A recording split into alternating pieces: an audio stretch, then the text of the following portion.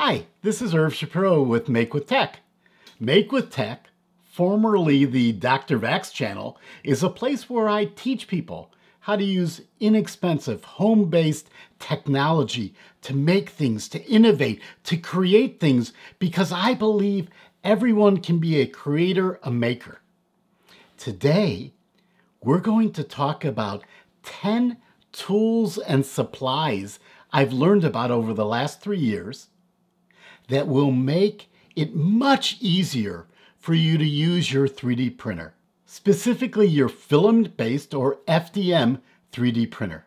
So if you want to learn how to get more from your 3D printer, stay tuned and let's learn something together.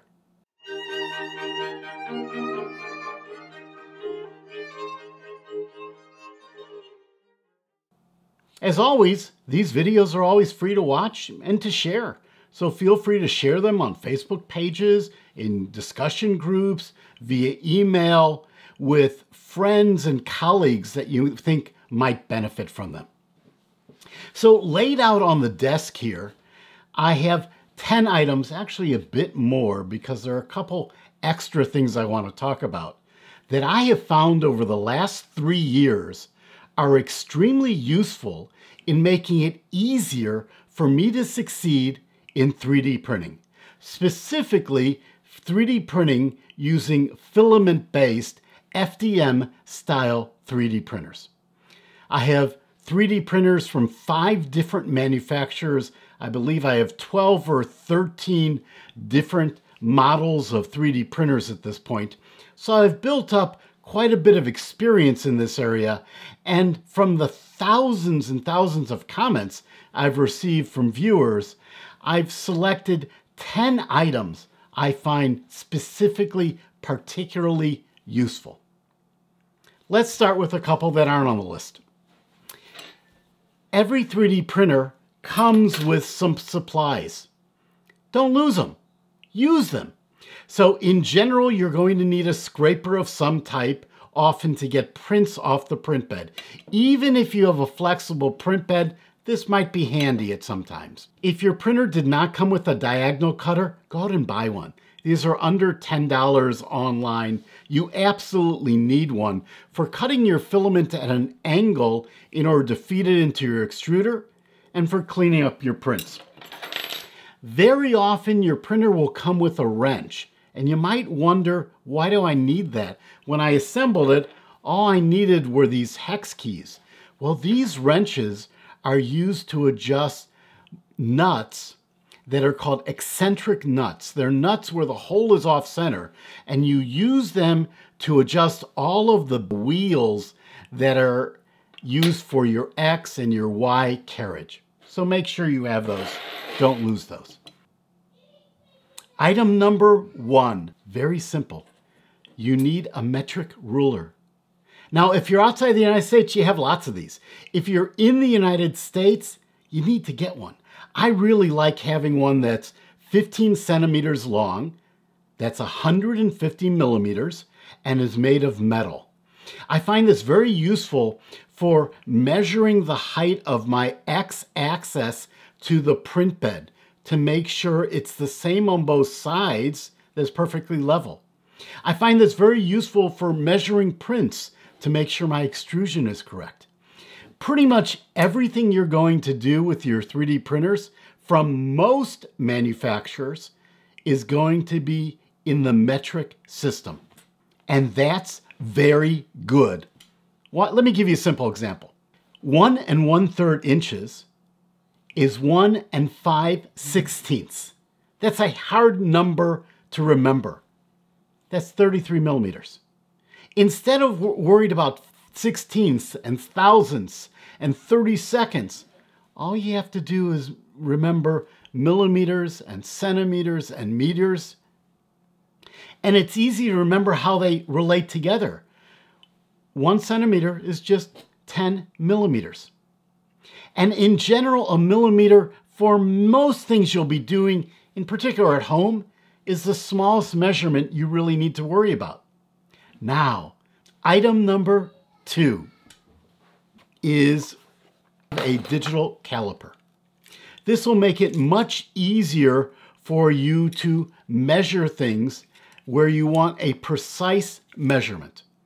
I use this all the time when I'm modeling something in a computer-aided design program that I want to reproduce on my 3D printer.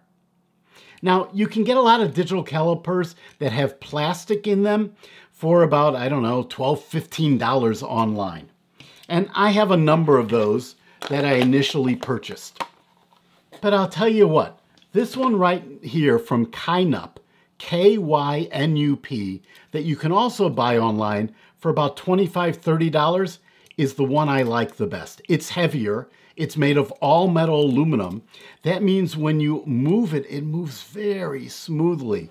Whereas these plastic ones, you know, sometimes it's a little bit harder to adjust them. The movements aren't quite as smooth. So I think it's worthwhile to spend a few dollars more on this all metal caliper. Item number 3. Buy yourself a tube of Super Lube. Super Lube is a silicon PTFE lubricant. That means it has Teflon in it, or the same chemicals as Teflon. And this happens to be food safe. That means if you even used your 3D printer for printing cookie cutters and you were using a food safe filament and you keep it clean, this wouldn't cause any problems. This sells for under $10. And it's the perfect lubricant for using on the side rails and the X-axis and on the screw that's used very often for your Z-axis. It works great, and it's not too messy. Now, item number 4. And this is the least expensive item I'm going to talk about. You need a popsicle stick. Now, if you have a grandchild, you can get one of these for free probably. You can order 1,000 of them online for just a few bucks. Why do you need a popsicle stick? Well, very often when you're starting a print, you print a purge line, a line on the side to start the filament flowing. And then your print head moves to where it's going to start your print, and often, depending on your start G-code, it may pause for a second. And the idea is to knock off any filament that's hanging from the nozzle. Perfect for that. It's soft wood. It won't damage the nozzle. You won't hurt your fingers. You really never want to use a tool like a needle nose pliers to try to pull filament off the end of a nozzle because you might damage it. So I love having a popsicle stick around. If you have a touch screen on your 3D printer, this also works great for touching that touch screen. Item number 5. Get yourself a set of screwdriver style hex keys. So instead of using these things, I use these things. I find them just much easier to use, much more precise, and they're not very expensive. There are a variety of manufacturers that make these available. I'll have links for all of these things down below. They're about $12, $15. Next, item number 6. Item number 6 looks like a soldering iron. Let me take a look at this here. I'll open this up. And in fact, it works just like a soldering iron. This is called a hot knife. This particular kit was sold for people doing wood burning. And I like this particular kit, and I'll link examples down below because it has a temperature control. That's very important. You want to heat this up just hot enough to be able to cut through plastic without melting pieces around it, or to level out a surface. And this particular kit has both blades. Here's a blade that you can screw in, or it has other styles of tips that you can use to sort of iron down bumps on your print.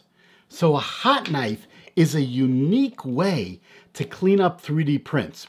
You can get these from anywhere from $12 to $50. I generally spend about $25 for a hot knife that I think has an adjustable temperature control and the right number of tips for what I'm doing. Once again, I'll link this down below. Now, a quick note about the links that I'll be including.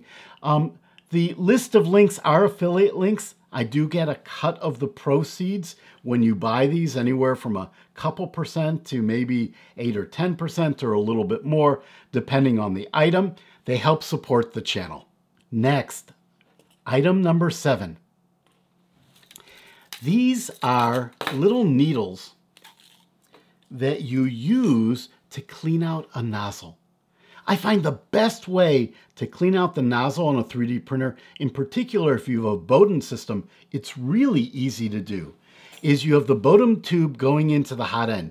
You pull the Bowden tube out, and then with the hot end heated up but the power off, you take and you push this pin through. These little wires are available in different sizes for different size nozzles. I find it's a really easy way to clean out a nozzle.